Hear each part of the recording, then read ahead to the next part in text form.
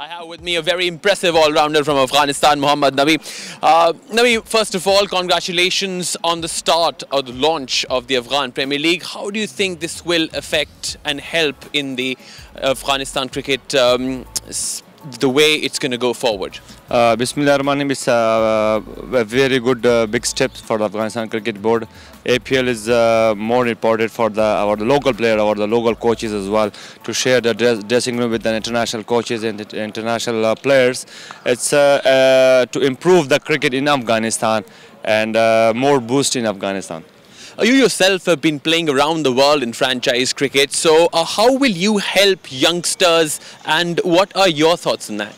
Yeah, it's all the time we are busy in the leagues and we share the dressing room with the big players, and we take that experience with them and we share with the youngster back home and here in the national team squad.